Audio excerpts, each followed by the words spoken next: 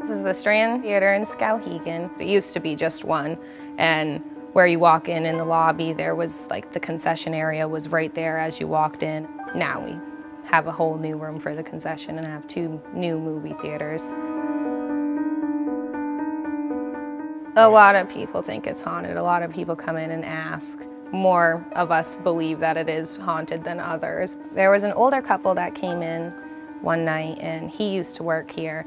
And either the office downstairs, he said that they'd always have papers flown all over the floor, and then they'd pick them all up and go upstairs, then go back downstairs, and they'd be all over the floor again.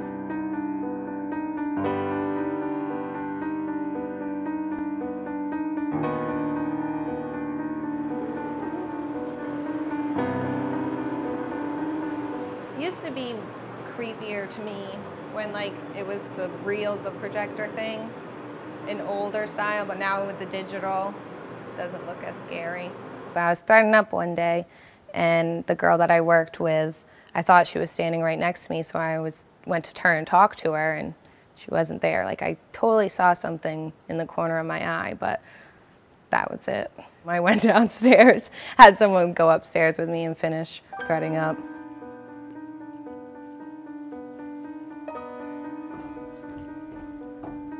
You go downstairs and there's the office, then you keep going and there's all the candy down there. There's this dark room that's straight. I think it's creepy. When I walk by it, it's just like a hole in the wall. I had to carry some junk out and to put it in the dumpster, but that's it. I'm glad there's nothing in there. Ice machine is down there.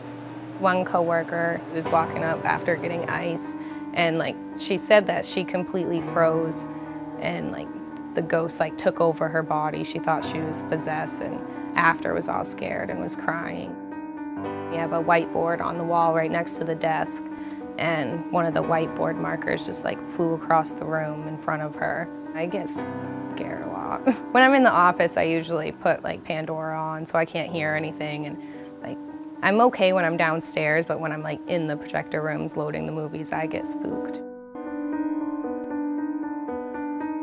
There was this old man that did come in. He talked to me forever one day when I was doing tickets, and he was like, I know the ghosts that live in here, whatever. He called them by their names. There's an apartment upstairs. The older lady that lived up there who died is one of the ghosts that haunt it.